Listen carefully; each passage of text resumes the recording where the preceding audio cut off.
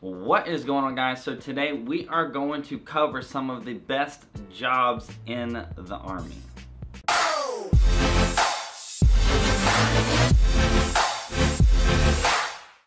Alright, so I know I just said it, that we're going to cover some of the best jobs in the Army, but really what we're going to be doing is going over the best branches in the Army that contain the best jobs. Because if you've been watching this channel for a while, if you've been watching live streams, if you watch things like that, you know that I don't think that there is any best job in the Army, because everything just has to do with your personal preferences. So like, you can't say, oh, what is the best job to have in general? There's just not a way to do that. You know, technically, I think like the United States ranks a software engineer as like the #1 job because of the pay, because of like the work-life balance, because of just like, it's not a very physically demanding job. So like, technically that's the best job by some sort of standard. But at the same time, if you don't like sitting at a computer all day, if you don't like, you know, just writing code and just doing things like that, if you like to move around, if you like to do things with your hands,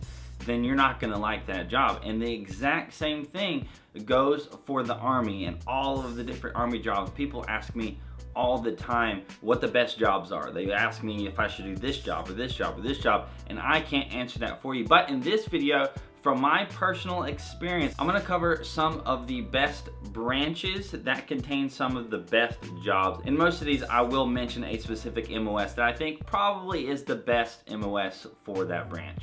Now, two things I wanna mention before we start, you know, really getting into the details on this. The first thing is the branches and the jobs that I am talking about.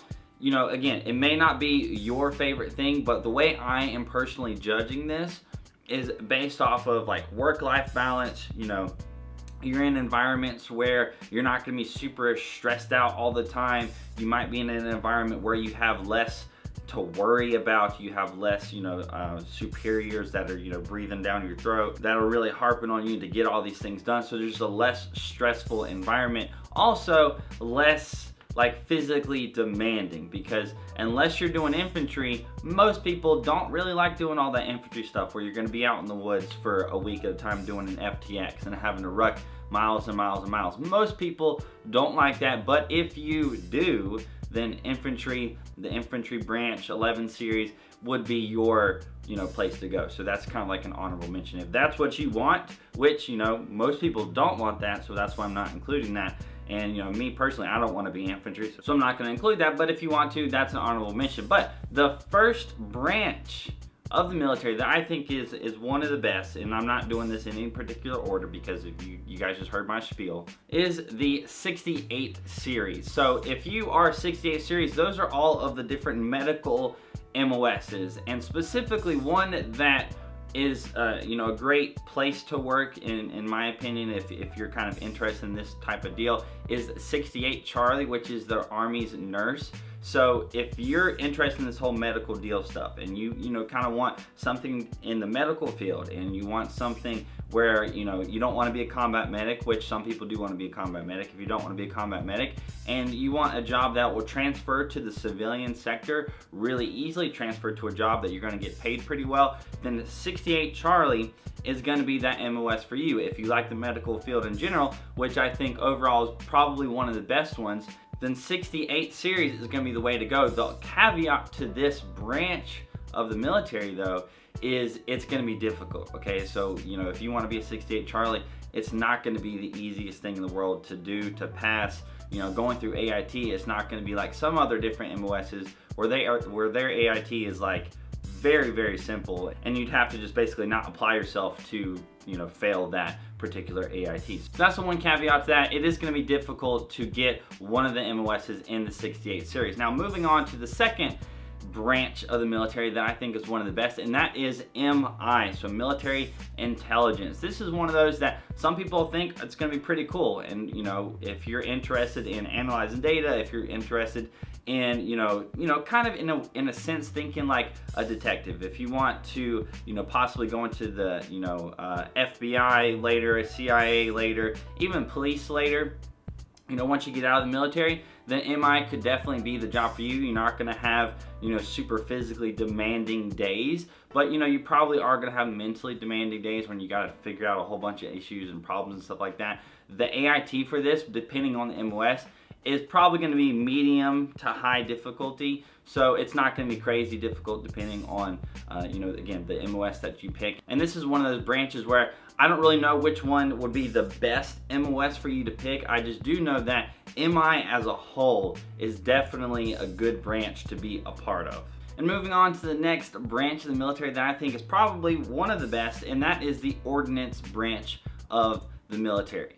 Now, one of the reasons that I'm including this branch of the military is because the MOSs that make up this, you know, field, they're pretty interesting MOSs. So if you're interested in big, cool Army, military type stuff like tanks, you want to be a wheeled vehicle mechanic, that's probably one of the cooler, best MOSs for this branch, because number one, it's got really good, you know, civilian equivalencies, and then you get to work on some pretty cool vehicles, but also, you know, you have different fire support MOSs. You can deal with different ordinances, you know, in the Army, and that may be something that's cool and very appealing to you. And I think that this branch probably appeals to a lot of different people. And then again, it's not going to be something where, you know, you're going to be doing those infantry ruck marches all the time. So the difficulty physically of this isn't going to be so bad, but also you're going to be dealing with some cool equipment. So I would say that ordnance is probably one of the best branches of the Army to join and be a part of. Now for branch number 4 of the military, this one, I may be biased, but I would say that this one is probably the best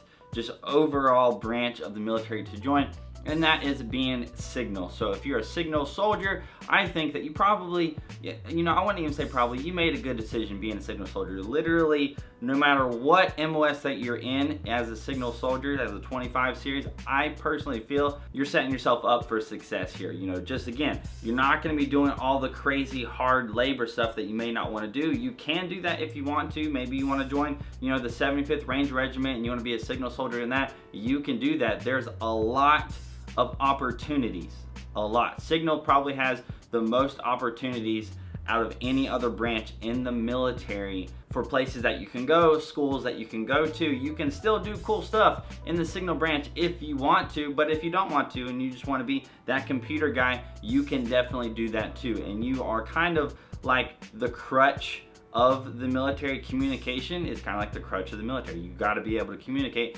and that is what signal officer offers. So pretty much no matter what MOS you pick in the signal branch, I think you're gonna be doing okay. Me personally, I went with what I thought was the best, which is 25 Bravo. So that was information technology specialist. And so, you know, again, there's a little bit of bias in this part, but I do honestly believe that the signal branch is probably, if not the best branch of the military, but probably, if not, most people would agree it's like in the top 3 or 2 branches of the Army. And then the 5th and final branch of the Army, the newest branch of the Army, that is cyber. So the cyber branch of the Army is new. It has only been around since 2016 or so, and there's only 2 different enlisted MOSs you can go for. Essentially, one for offensive cyber attacks and one for defensive cyber attacks. And so, you know, whichever one floats your boat. I don't really know of much of a difference as far as if you're interested in one, you're not interested in the other. You're probably, if you're interested in cyber, both of those are going to be fine for you, so I'm not going to pick which one is the best, but definitely this one is great because the opportunities as far as getting promoted quickly is definitely there with cyber, because, you know, usually your promotions are going to be slower if you have a lot of people in that specific branch, because you have a lot of seniors and higher ups that are kind of just sticking around. They're just staying there, and you can't move up until other people move out of the way. And with cyber, they're trying to fill all those slots right now. It's only been out, it's only been a branch for less than 4 years, and so they're still filling all these positions. So if you join the cyber branch, if you happen to be skilled enough to do this, because it's definitely going to be one of the more, just like, you know, it's the 68 series, probably even more so than the 68 series, getting accepted and qualifying for the 17 series cyber branch is going to be difficult. But if you do, then you're going to get promoted probably way faster than the rest of your peers. And also, one of the positives about the cyber branch is, number one, it's just way different. In basically every other branch of the Army, you're gonna have a certain structure. Some of the different branches may have different nomenclatures for stuff like company or battery or whatever, but essentially the structure is gonna be the same. You have multiple squads that make up a platoon, that make up a company, that make up a battalion, that make up a brigade, and all that, you know, and so forth. But with cyber, it's gonna be a whole lot different. If you are in the cyber branch, you're not gonna have like a big platoon of people. You're just gonna have like a team that is gonna consist of you, some other military members, and then probably some civilians as well. And you're gonna kind of work together as just like a small team. You're not gonna be over a whole bunch of people. So if you make it up to the NCO ranks, it's not like you're going to, you know, be in charge of a whole bunch of privates and stuff. That's not gonna be the case.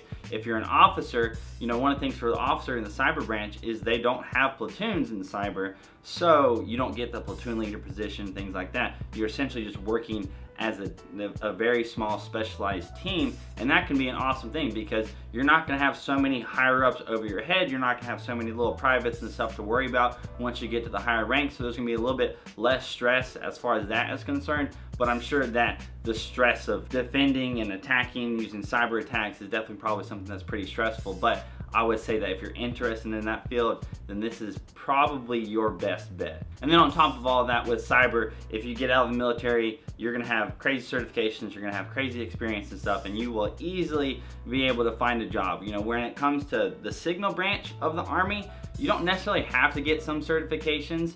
So, you know, you could get out of the military as a signal soldier or really any other soldier, and you just, you know, didn't really apply yourself, you didn't get the proper certifications, and then you may struggle to get a job, and you may be like, oh, you know, I have the Army experience, but you don't have the certifications. With cyber, like, you have to do this stuff. Like, you have to get some of these certifications. You are going to get some experience, and so that is going to help you whenever it comes to getting a civilian job. That's probably one of the best pros for the cyber branch, is if you do decide to do that, you're gonna be setting yourself up on the civilian side whenever you decide to get out of the Army. So that is my personal opinion on some of the 5 best branches and their MOSs that make up those branches in the Army. It's just my personal opinion. I hope you guys enjoyed this video.